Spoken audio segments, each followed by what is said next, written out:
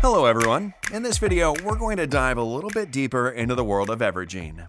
Without further delay, let's get started. Today we're going to take a closer look at the organization of an Evergine solution. We'll describe each of the projects that are part of a solution and the differences between platforms.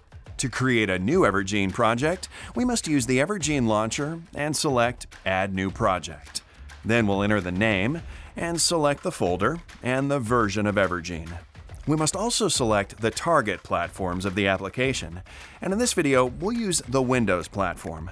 But once the solution is created, it is possible to add more platforms from the menu. Within Evergine Studio, we can open the solution directly in the default development environment, or we can also navigate to the project folder, where the solutions for all platforms are found. In Evergine Studio, we'll always use the Windows platform, even if the project has more platforms, because it's the solution that will be compiled and executed. Most of the functionality development will be focused on the main project, which is platform agnostic. In case we need to open or compile other platforms, we can go to the project folder, where we'll find them all. Now we open the Windows solution. Here we can see that the template has created 3 projects, to which we can add as many as we need for our development. The first project, with the main name of the application, is the one that will contain the core of our code. It's common to all platforms and will host all the functionalities and other components that are platform independent. In another video, we'll see how to create platform-dependent functionalities using interfaces. The second project, with the same name, but with the suffix .editor, is used to customize the property panels in Evergine Studio when configuring the components of an entity. It also allows you to specify how to display in those panels the properties that do not belong to the basic types, for example, an array of categories or a list of checks.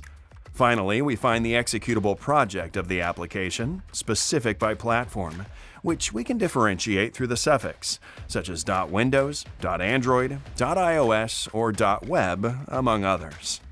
This project configures and instances Evergine to display the application on the platform. We can also see the entry point to the application, where the engine elements and the graphical context are initialized.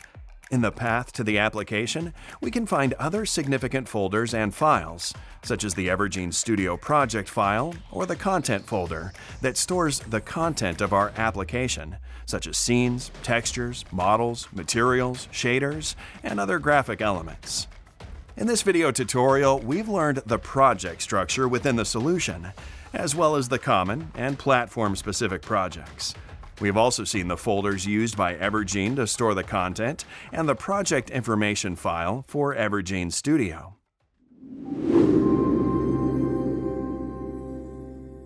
Evergine. Elevate your vision.